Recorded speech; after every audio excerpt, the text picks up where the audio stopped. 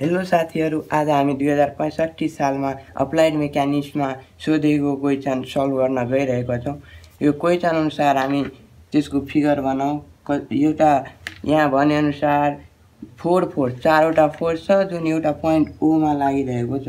ओ पोइन्टमा ओए फोर्स यहाँ हेरौँ, 20 newton, 20 newton, 25 newton, 10 newton and 15 newton are acting simultaneously along a straight line OA, यानी कि OA 20 न्युटन, यहाँ OA 20 न्युटन छ। त्यसपछि 25 न्युटन OB छ, तर 20 न्युटन OA 25 न्युटन OB, तर यहाँ हेरौँ फेरि, and such that angle OAB is equal to 60 degree, यानी कि यो OA अनि B हुन्छ नि, त्यो 60 डिग्री हुन्छ तिनीहरू बिचको, यानी कि OB यहाँ मानौँ हामी, यो B कति छ 25 न्युटन, यिनीहरू बिचको एङ्गल 60 डिग्री छ। अनि फेरि OC 10 न्युटन छ, अनि यहाँ हेरौँ एन्ड अनि त्यसपछि OAB 60 अनि BOC 90 डिग्री, यानी कि BOC 90 डिग्री। अब C मानौँ जहाँ 90 डिग्री हुन्छ, यहाँ C मानौँ, यो कति छ 10 न्युटन छ, अनि यिनीहरू बिचको एङ्गल 90 डिग्री छ। अनि त्यसपछि एन्ड 15 न्युटन कुन लाइन छ एन्ड OD छ, अनि तिनीहरू बिचको एङ्गल कति छ COD 150 मानौँ, यहाँ D 150, यहाँ 150 नै कति छ 15, यो 15, अनि यिनीहरू बिचको एङ्गल 150 डिग्री।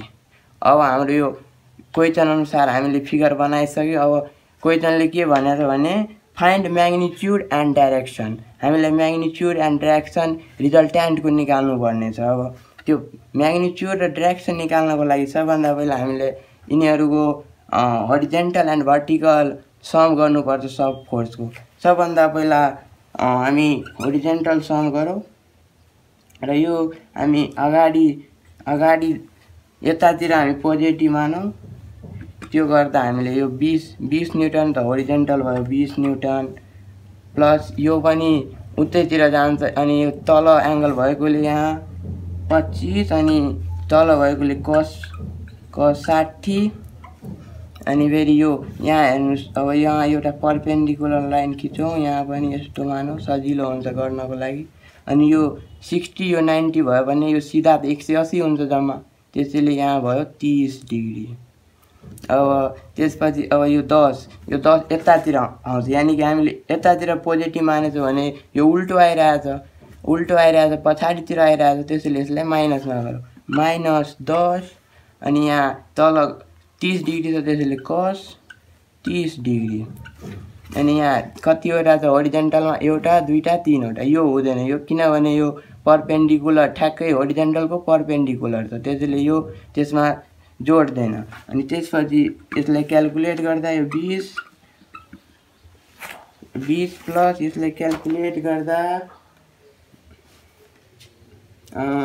12.5 अनि माइनस 5√3 5√3, अनि सबलाई फेरि क्याल्कुलेटरमा जोड्दा यो 23.84 आयो। यो पोजिटिभ नै आयो, त्यसैले यो यसको डाइरेक्सन अगाडितिर नै हुन्छ।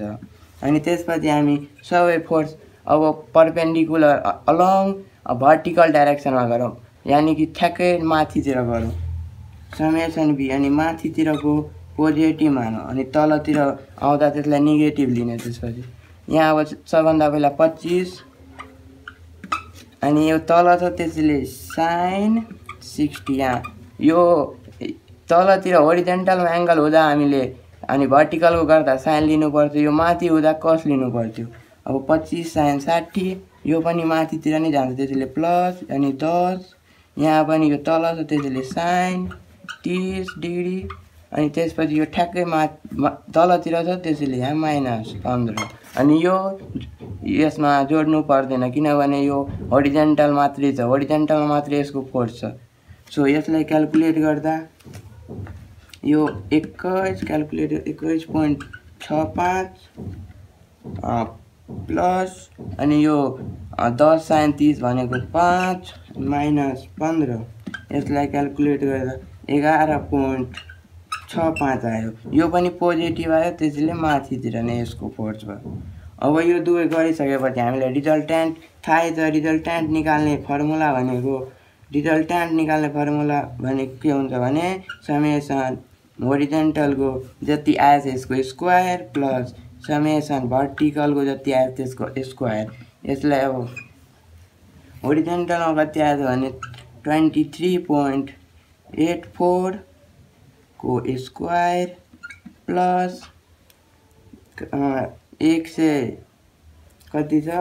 11.65 को स्क्वायर।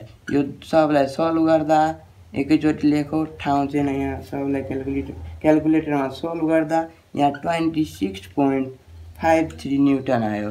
यो रिजल्ट्यान्ट हाम्रो आइसक्यो। अब यसको डाइरेक्सन चाहियो हामीलाई।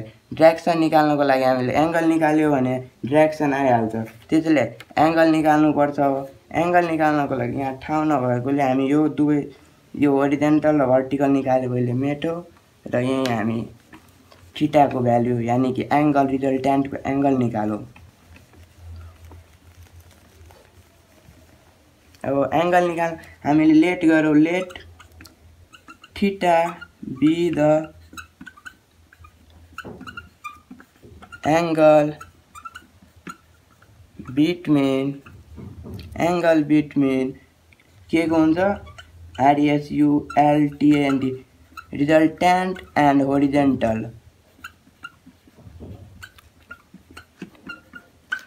यो फिगर पनि अहिले मेटो। तपाईँ पहिला यो स्क्रिनसट लिनु होला यो पहिले नै। अनि त्यसपछि अब यानि कि यो थीटा होरिजेन्टलसँग कोण बनाउँछ। रिजल्ट्यान्ट र होरिजेन्टलको बिचमा थीटा हुन्छ। मानौ यो रिजल्ट्यान्ट भयो, यो होरिजेन्टल भयो, यो भर्टिकल भयो, यहाँ थीटा छ भने यहाँ थीटा छ। अब थीटा निकाल्नको लागि हामीले थाहा छ tan theta is equal to summation V summation H यानि कि summation vertical by summation horizontal. Summation vertical कति आयो थियो भने 11.65 आयो थियो। अनि भर्टिकल होरिजेन्टल कति आयो थियो भने 23.84। अनि यो दुवैलाई अब त्यसपछि अब यो पनि मेटो। अनि यहाँ यो थीटा यहाँ बाँकी रहन्छ। अनि यो थीटा यो साइड जाँदा ट्यान यो साइड जाँदा ट्यान इन्भर्स 11.65 बाई 23.84। अनि त्यो सोल्भ गर्दा ट्यान इन्भर्स यति सोल्भ गर्दा 26.004 डिग्री आयो। यानि कि थीटा इज इक्वल टु 26.04। यति थीटाको भ्याल्यु र हामीले रिजल्ट्यान्ट अगाडि निकालेको त्यो दुवै निकालिसकेपछि हाम्रो यो 8 मार्क्सको क्वेसन छ। यो 8 मार्क्स हाम्रो पुरै आउँछ। अब हेन्स लेखेर अन्तिममा त्यो पनि लेखिदिने एचएनसी हेन्स रिजल्ट्यान्ट कति आएको थियो त्यो। अब कति आएको थियो मलाई कति आएको थियो 26.53 newton and theta is equal to 26.53 degree 26.04 degree. यति हाम्रो एन्सर भयो। यति नै गरेपछि हाम्रो 8 मार्क्स आइहाल्छ।